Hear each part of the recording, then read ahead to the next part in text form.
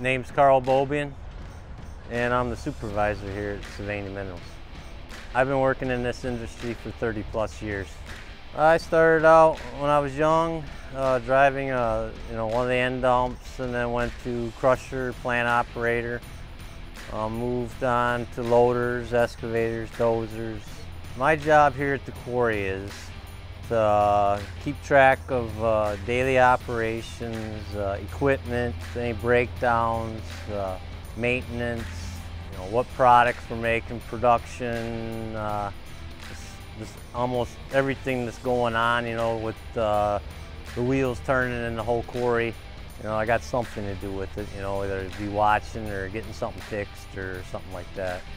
It makes me feel good that the products we make here are in all the roads or buildings out there. You may not see the small portion of what we produce, but it's in everything out there you drive on or is built in some way or another. I've been a 324 member for over 30 years. If you need training, they offer training there. All my training was pretty much done,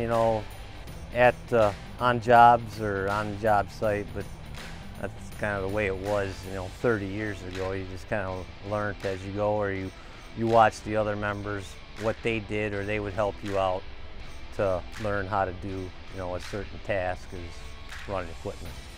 Safety has to be taught because naturally when a person new is coming into it, they don't know the hazards of all the jobs or what could happen or how to do something, so they have to be trained how to do it the right way.